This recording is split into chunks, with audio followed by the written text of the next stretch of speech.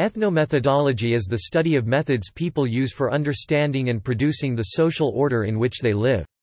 It generally seeks to provide an alternative to mainstream sociological approaches. In its most radical form, it poses a challenge to the social sciences as a whole. On the other hand, its early investigations led to the founding of conversation analysis, which has found its own place as an accepted discipline within the academy. According to Sothas, it is possible to distinguish 5 major approaches within the ethnomethodological family of disciplines. See section Varieties. Ethnomethodology provides methods which have been used in ethnographic studies to produce accounts of people's methods for negotiating everyday situations. It is a fundamentally descriptive discipline which does not engage in the explanation or evaluation of the particular social order undertaken as a topic of study. However, applications have been found within many applied disciplines, such as software design and management studies. Definition. The term's meaning can be broken down into its 3 constituent parts: ethno, method, ology, for the purpose of explanation.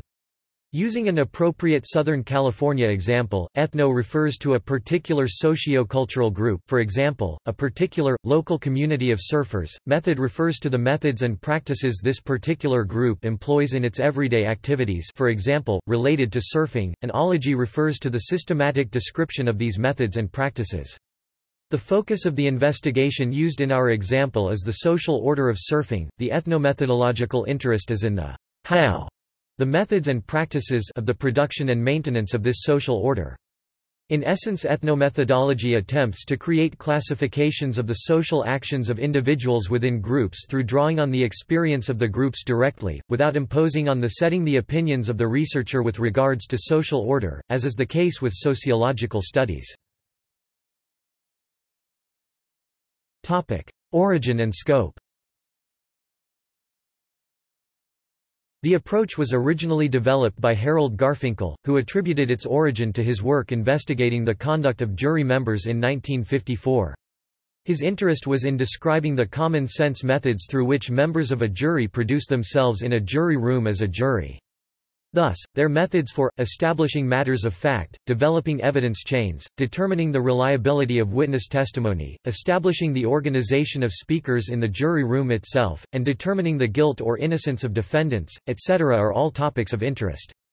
Such methods serve to constitute the social order of being a juror for the members of the jury, as well as for researchers and other interested parties. In that specific social setting, this interest developed out of Garfinkel's critique of Talcott Parsons' attempt to derive a general theory of society. This critique originated in his reading of Alfred Schutz, though Garfinkel ultimately revised many of Schutz's ideas. Garfinkel also drew on his study of the principles and practices of financial accounting, the classic sociological theory and methods of Durkheim and Weber, and the traditional sociological concern with the Hobbesian problem of order. For the ethnomethodologist, participants produce the order of social settings through their shared sense-making practices. Thus, there is an essential natural reflexity between the activity of making sense of a social setting and the ongoing production of that setting. The two are in effect identical. Furthermore, these practices or methods are witnessably enacted, making them available for study. This opens up a broad and multifaceted area of inquiry. John Heritage writes, "In its open-ended reference to the study of any kind of sense-making procedure, the term represents a signpost to a domain of uncharted dimensions rather than a staking out of a clearly delineated territory."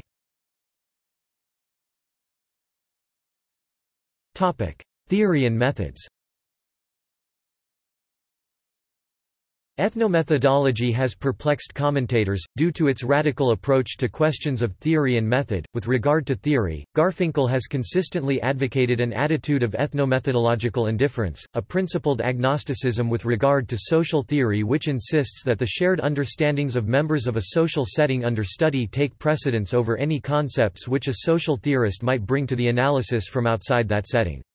This can be perplexing to traditional social scientists, trained in the need for social theory and a multiplicity of theoretical references by Anne Rawls, in her introduction to Ethnomethodology's program might be interpreted to suggest a softening of this position towards the end of Garfinkel's life.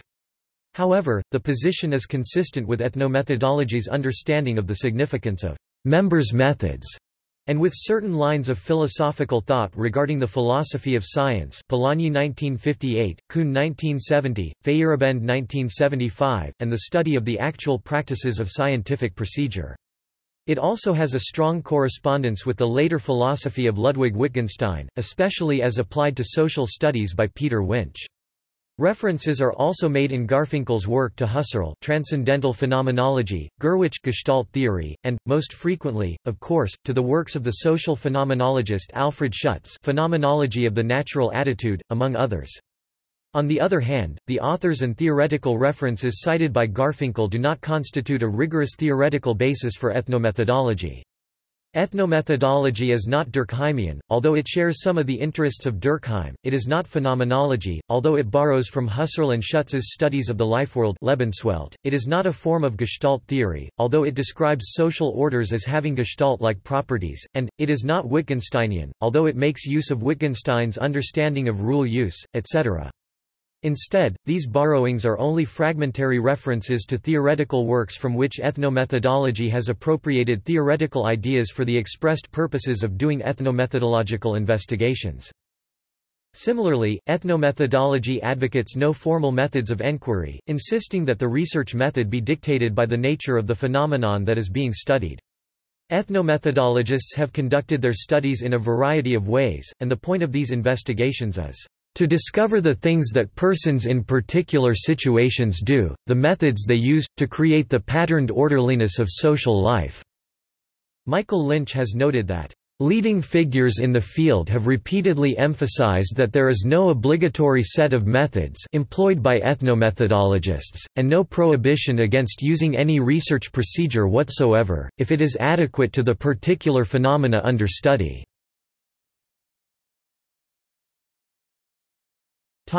Some leading policies, methods and definitions. The fundamental assumption of ethnomethodological studies, as characterized by Anne Rawls, speaking for Garfinkel, "If one assumes, as Garfinkel does, that the meaningful, patterned, and orderly character of everyday life is something that people must work to achieve, then one must also assume that they have some methods for doing so." That is, members of society must have some shared methods that they use to mutually construct the meaningful orderliness of social situations. Ethnomethodology is an empirical enterprise. Rawls states, "Ethnomethodology is a thoroughly empirical enterprise devoted to the discovery of social order and intelligibility, sense-making as witnessable collective achievements." The keystone of the ethnomethodological argument is that local social orders exist, that these orders are witnessable in the scenes in which they are produced, and that the possibility of their intelligibility is based on the actual existence and detailed enactment of these orders. Ethnomethodology is not, however, conventionally empiricist. Its empirical nature is specified in the weak form of the unique adequacy requirement. The unique adequacy requirement of methods, weak form, is that the researcher should have a vulgar competence in the research setting. That is, they should be able to function as an ordinary member of that setting. The unique adequacy requirement of methods, strong form, is identical to the requirement for ethnomethodological indifference. Ethnomethodological indifference. This is the policy of deliberate agnosticism, or indifference, towards the dictates, prejudices, methods and practices of sociological analysis as traditionally conceived. Examples, theories of deviance, analysis of behavior as rule-governed, role theory, institutional formations, theories of social stratification, etc. Dictates and prejudices which serve to pre-structure traditional social scientific investigations independently of the subject matter taken as a topic of study, or the investigatory setting being subjected to scrutiny. The policy of ethnomethodological indifference is specifically not to be conceived of as indifference to the problem of social order taken as a group members concern. First time through. This is the practice of attempting to describe any social activity, regardless of its routine or mundane appearance, as if it were happening for the very first time. This is in an effort to expose how the observer of the activity assembles, or constitutes, the activity for the purposes of formulating any particular description. The point of such an exercise is to make available and underline the complexities of sociological analysis and description, particularly the indexical and reflexive properties of the actors, or observers, own descriptions of what is taking place in any given situation. Such an activity will also reveal the observer's inescapable reliance on the hermeneutic circle as the defining methodology of social understanding for both lay persons and social scientists. Breaching experiment. A method for revealing, or exposing, the common work that is performed by members of particular social groups in maintaining a clearly recognizable and shared social order. For example, driving the wrong way down a busy one-way street can reveal myriads of useful insights into the patterned social practices, and moral order, of the community of road users. The point of such an exercise—a person pretending to be a stranger or boarder in his own household, is to demonstrate that gaining insight into the work involved in maintaining any given social order can often best be revealed by breaching that social order and observing the results of that breach, especially those activities related to the reassembly of that social order, and the normalization of that social setting. Sachs' gloss. A question about an aspect of the social order that recommends, as a method of answering it, that the researcher should seek out members of society who, in their daily lives, are responsible for the maintenance of that aspect of the social order. This is in opposition to the idea that such questions are best answered by a sociologist. Sachs' original question concerned objects in public places and how it was possible to see that such objects did or did not belong to somebody. He found his answer in the activities of police officers who had to decide whether cars were abandoned. Durkheim's aphorism. Durkheim famously recommended, "Our basic principle, that of the objectivity of social facts." This is usually taken to mean that we should assume the objectivity of social facts as a principle of study, thus providing the basis of sociology as a science. Garfinkel's alternative reading of Durkheim is that we should treat the objectivity of social facts as an achievement of society's members, and make the achievement process itself the focus of study. An ethnomethodological respecification of Durkheim's statement via a misreading, see below, of his quote appears above. There is also a textual link, rationale provided in the literature. Both links involve a leap of faith on the part of the reader, that is, we don't believe that one method for this interpretation is necessarily better than the other, or that one form of justification for such an interpretation outweighs its competitor. Accounts. Accounts are the ways members signify, describe or explain the properties of a specific social situation. They can consist of both verbal and non-verbal objectifications. They are always both indexical to the situation in which they occur, see below, and, simultaneously reflexive. They serve to constitute that situation. An account can consist of something as simple as a wink of the eye, a material object evidencing a state of affairs, documents, etc., or something as complex as a story detailing the boundaries of the universe. Indexicality. The concept of indexicality is a key core concept for ethnomethodology. Garfinkel states that it was derived from the concept of indexical expressions appearing in Ordinary Language Philosophy 1967, wherein a statement is considered to be indexical insofar as it is dependent for its sense upon the context in which it is embedded. Bar Hillel 1954-359-379. The phenomenon is acknowledged in various forms of analytical philosophy, and sociological theory and methods, but is considered to be both limited in scope and remedied through specification operationalization. In ethnomethodology, the phenomenon is universalist to all forms of language and behavior, and is deemed to be beyond remedy for the purposes of establishing a scientific description and explanation of social behavior. The consequence of the degree of contextual dependence for a segment of talk or behavior can range from the problem of establishing a working consensus regarding the description of a phrase, concept or behavior, to the end game of social scientific description itself. Note that any serious development of the concept must eventually assume a theory of meaning as its foundation. See Gurwitch 1985. Without such a foundational underpinning, both the traditional social scientist and the ethnomethodologist are relegated to merely telling stories around the campfire. Brooks 1974. Misreading a text. Misreading a text, or fragments of a text, does not denote making an erroneous reading of a text in whole or in part. As Garfinkel states, it means to denote an alternate reading of a text or fragment of a text.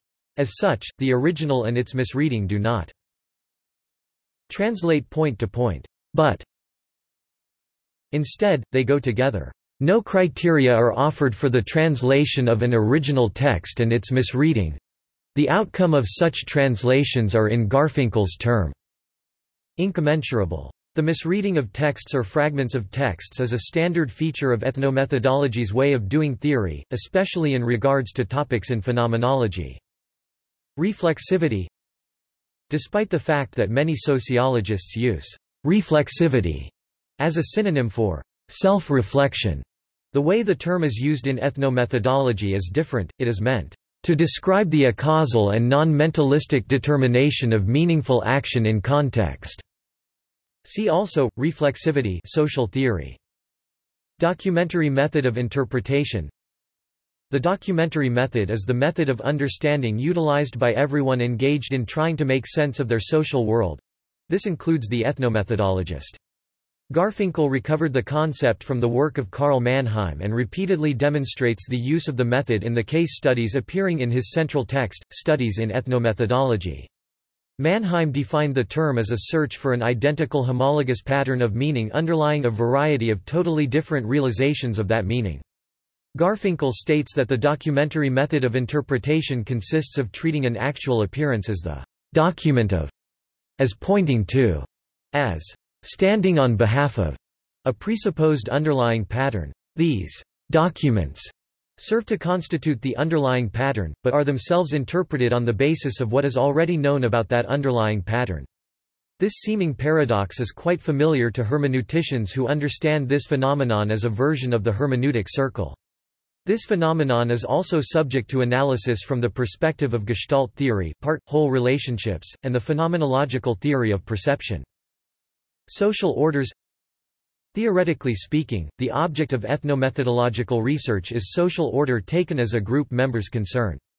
Methodologically, social order is made available for description in any specific social setting as an accounting of specific social orders, the sensible coherencies of accounts that order a specific social setting for the participants relative to a specific social project to be realized in that setting. Social orders themselves are made available for both participants and researchers through phenomena of order, the actual accounting of the partial adumbrated appearances of these sensibly coherent social orders. These appearances parts, adumbrates of social orders are embodied in specific accounts, and employed in a particular social setting by the members of the particular group of individuals party to that setting. Specific social orders have the same formal properties as identified by A. Gurwitch in his discussion of the constituent features of perceptual noma, and, by extension, the same relationships of meaning described in his account of Gestalt contextures. See Gurwitch 1964–228–279. As such, it is little wonder that Garfinkel states, "You can't do anything unless you do read his texts." Ethnomethodology's field of investigation. For ethnomethodology, the topic of study is the social practices of real people in real settings, and the methods by which these people produce and maintain a shared sense of social order. Differences with sociology. Since ethnomethodology has become anathema to certain sociologists, and since those practicing it like to perceive their own efforts as constituting a radical break from prior sociologies, there has been little attempt to link ethnomethodology to these prior sociologies. However, whilst ethnomethodology is distinct from sociological methods, it does not seek to compete with it, or provide remedies for any of its practices. The ethnomethodological approach differs as much from the sociological approach as sociology does from psychology, even though both speak of social action. This does not mean that ethnomethodology does not use traditional sociological forms as a sounding board for its own programmatic development, or to establish benchmarks for the differences between traditional sociological forms of study and ethnomethodology, as it only means that ethnomethodology was not established in order to repair, criticize, undermine, or poke fun at traditional sociological forms. In essence, the distinctive difference between sociological approaches and ethnomethodology is that the latter adopts a common-sense attitude towards knowledge. In contrast to traditional sociological forms of inquiry, it is a hallmark of the ethnomethodological perspective that it does not make theoretical or methodological appeals to, outside assumptions regarding the structure of an actor or actor's characterization of social reality, refer to the subjective states of an individual or groups of individuals, attribute conceptual projections such as value states, sentiments, goal orientations, mini-max economic theories of behavior, etc., to any actor or group of actors, or posit a specific normative order as a transcendental feature of social scenes, etc. For the ethnomethodologist, the methodic realization of social scenes takes place within the actual setting under scrutiny, and is structured by the participants in that setting through the reflexive accounting of that setting's features. The job of the ethnomethodologist is to describe the methodic character of these activities, not account for them in a way that transcends that which is made available in and through the actual accounting practices of the individuals party to those settings. The differences can therefore be summed up as follows. While traditional sociology usually offers an analysis of society which takes the facticity, factual character, objectivity of the social order for granted, ethnomethodology is concerned with the procedures, practices, methods by which that social order is produced, and shared. While traditional sociology usually provides descriptions of social settings which compete with the actual descriptions offered by the individuals who are party to those settings, ethnomethodology seeks to describe the procedures, practices, methods these individuals use in their actual descriptions of those settings. Topic: Links with phenomenology. Even though ethnomethodology has been characterized as having a phenomenological sensibility, and reliable commentators have acknowledged that there is a strong influence of phenomenology on ethnomethodology. Maynard and Kardash 2007-1484, Orthodox adherents to the discipline—those who follow the teachings of Garfinkel—do not represent it as a branch, or form, of phenomenology, or phenomenological sociology. The confusion between the two disciplines stems, in part, from the practices of some ethnomethodologists including Garfinkel, who sift through phenomenological texts, recovering phenomenological concepts and findings relevant to their interests, and then transpose these concepts and findings to topics in the study of social order. Such interpretive transpositions do not make the ethnomethodologist a phenomenologist, or ethnomethodology a form of phenomenology. To further muddy the waters, some phenomenological sociologists seize upon ethnomethodological findings as examples of applied phenomenology, this even when the results of these ethnomethodological investigations clearly do not make use of phenomenological methods, or formulate their findings in the language of phenomenology. So-called phenomenological analyses of social structures that do not have prima facie reference to any of the structures of intentional consciousness should raise questions as to the phenomenological status of such analyses. Garfinkel speaks of phenomenological texts and findings as being appropriated and intentionally misread for the purposes of exploring topics in the study of social order. These appropriations and methodical misreadings of phenomenological texts and findings are clearly made for the purposes of furthering ethnomethodological analyses, and should not be mistaken for logical extensions of these phenomenological texts and findings. Lastly, there is no claim in any of Garfinkel's work that ethnomethodology is a form of phenomenology, or phenomenological sociology. To state that ethnomethodology has a phenomenological sensibility or that there is a strong influence of phenomenology on ethnomethodology is not the equivalent of describing ethnomethodology as a form of phenomenology. See Garfinkel, Liberman 2007-3-7. Even though ethnomethodology is not a form of phenomenology, the reading and understanding of phenomenological texts, and developing the capability of seeing phenomenologically is essential to the actual doing of ethnomethodological studies. As Garfinkel states in regard to the work of the phenomenologist Aaron Gurwitch, especially his Field of Consciousness 1964, Ethnomethodology's phenomenological urtext, you can't do anything unless you do read his texts. Topic: varieties. According to George Sothas, 5 types of ethnomethodological study can be identified. Sothas 1995-139-155. These may be characterized as the organization of practical actions and practical reasoning. including the earliest studies, such as those in Garfinkel's seminal studies in ethnomethodology. The organization of talk and interaction. More recently known as conversation analysis, Harvey Sachs established this approach in collaboration with his colleagues Emanuel Shegloff and Gail Jefferson. Talk and interaction within institutional or organizational settings. While early studies focused on talk abstracted from the context in which it was produced, usually using tape recordings of telephone conversations, this approach seeks to identify interactional structures that are specific to particular settings. The study of work. Work is used here to refer to any social activity. The analytic interest is in how that work is accomplished within the setting in which it is performed. The haxiety of work. Just what makes an activity what it is. E.g., what makes a test, a competition, or a definition. Further discussion of the varieties and diversity of ethnomethodological investigations can be found in Maynard and Clayman's work. Topic: relationship with conversational analysis. The relationship between ethnomethodology and conversation analysis has been contentious at times, given their overlapping interests, the close collaboration between their founders and the subsequent divergence of interest among many practitioners. Inasmuch as the study of social orders is inexorably intertwined with the constitutive features of talk about those social orders, ethnomethodology is committed to an interest in both conversational talk, and the role this talk plays in the constitution of that order. Talk is seen as indexical and embedded in a specific social order. It is also naturally reflexive to and constitutive of that order.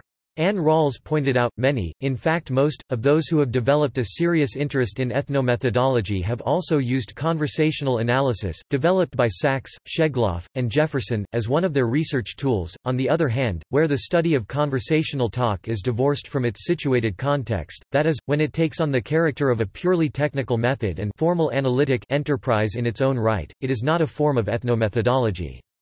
The danger of misunderstanding here, as Rawls notes, is that conversational analysis can become just another formal analytic enterprise, like any other formal method which brings an analytical toolbox of preconceptions, formal definitions, and operational procedures to the situation, setting under study. When such analytical concepts are generated from within one setting and conceptually applied generalized to another, the re-application represents a violation of the strong form of the unique adequacy requirement of methods. Topic: references. Topic: notes. Topic: bibliography. Bar Hillel, Y. 1954. Indexical Expressions. Mind 63. 251, 359–379. Feyerabend, Paul. 1975. Against Method. London: New Left Books. Garfinkel, H. 1967. Studies in Ethnomethodology. Prentice Hall. Garfinkel, H. and Liberman, K. 2007. Introduction, The Lebenswelt Origins of the Sciences, Human Studies, 30, 1, pp 3–7. Gurwitch, Aaron 1964. The Field of Consciousness, Duquesne University Press. Kuhn, Thomas 1970. The Structure of Scientific Revolutions, Chicago, Chicago University Press. Liberman, Ken 2014.